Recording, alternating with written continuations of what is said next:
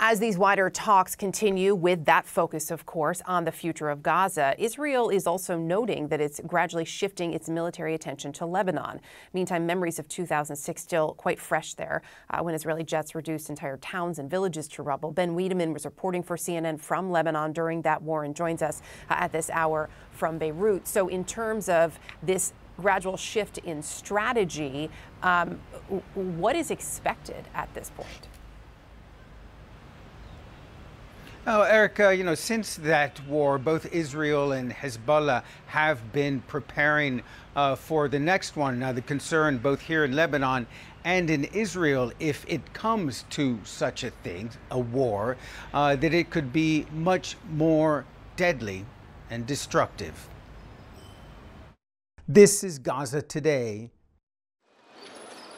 and this was Beirut's southern suburbs known as Adahia in 2006, following the 34-day war between Hezbollah and Israel. And from that ravaging of an entire densely populated neighborhood where Hezbollah is based came Israel's so-called Dahia Doctrine, a strategy of massive, disproportionate use of force, including targeting civilian populations and infrastructure. Until now, the conflict between Hezbollah and Israel has been largely limited to the south. Yet after the Israeli strike in late July on Beirut that killed a senior Hezbollah military commander and the group's vow to retaliate, war threatens to engulf the rest of the country.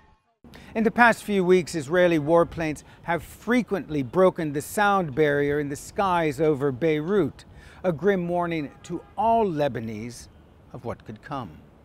A warning voiced Wednesday by Israel's defense minister. Our center of gravity, he said, is gradually shifting from the south to the north. The Dahia Doctrine, for all intents and purposes, is being put into practice in Gaza, where tens of thousands have been killed and much of the Strip reduced to ruins. Yet after almost 11 months of war, Israel has yet to achieve its goal of destroying Hamas. Hezbollah represents a far greater challenge to the Israeli military than Hamas, says analyst Ahmed Salemi. Hezbollah will be commanding a very wide area. Hezbollah is much more equipped, much more capable, much more experienced than Hamas is. As Lebanon teeters on the edge of a broader war, there's a sense of resignation. Once they finish in Gaza, maybe they'll come here, Fuad tells me, adding, if they can finish in Gaza. Such apathy aside, the memory of past wars and the threat of yet another one loom large.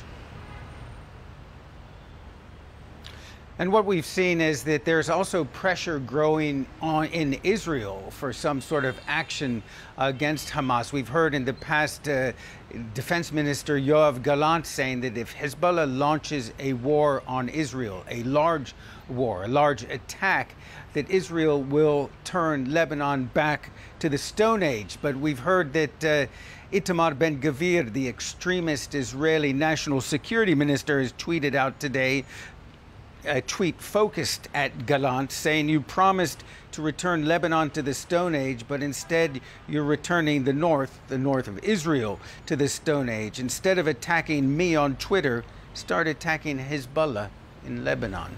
Erica?